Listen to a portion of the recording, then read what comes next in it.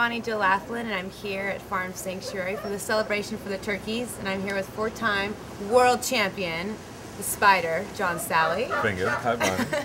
Who's also a friend of the animals, both of us are. And tell us how you first started out, like how'd you get involved with Farm Sanctuary? I got involved with Farm Sanctuary. I guess I went to see his great movie. I saw Earthlings, and then I was in a movie called Skin Trade, with Shannon directed, and then I was invited to go see Bold Native, and then after I saw Bold Native, I was more apt to realize it wasn't just about, I deal in food, I deal in eating plant-based diets. I was helping, but I could have helped more. So I decided to get involved in Farm Sanctuary, had me fly to New York, and I met Gene and read his book, and now I'm like a soldier. You are. Yeah. What do you think is the biggest misconception about being a vegetarian? Because I get asked all the time, well, you're not healthy, you're tired, your energy, this and that, which I believe is the opposite. So. Oh, the biggest misconception is that they think eating meat is sexy. So the biggest misconception is it's very unsexy to be a meat eater, carnivore. Very sexy to only eat vegetables, fruits, nuts, and grains. So the conception of sexy is definitely vegan. Now fill in the blank. If everyone knew what, they would turn veg.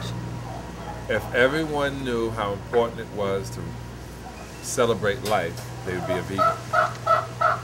That's good. Yeah, I was quick, see? You didn't know I was going to be quick like that. Now this is a celebration for the turkeys, all of our friends back here. Is it a celebration for you as well?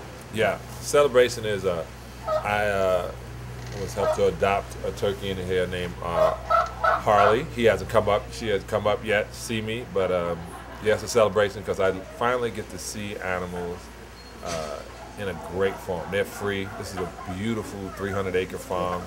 I never go camping. I've never really done any. I'm a city kid, but You're doing it for the animals. You guys hear that? He's here just for y'all. Yeah, they really care. They just want to eat the food we got set out.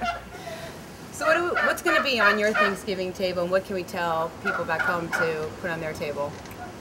I'm going to have spicy fried string beans.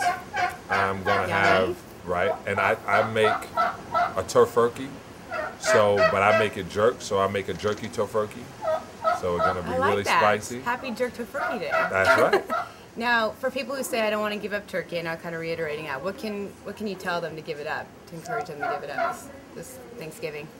Well, I learned this, Bonnie. People got to do what they want to do. And if you show them a better way, and I usually say, when you know better, you do better. Mm-hmm. And if you don't, then that's ignorance. So you're going to have to deal with the other side of ignorance.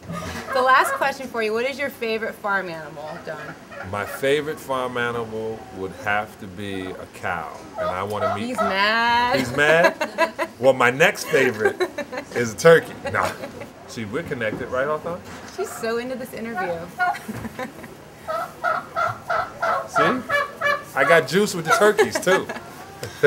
Well, thanks, John, for your time. Thank you. And everyone back home, make sure go veg and support the celebration for the turkeys. Bye, y'all.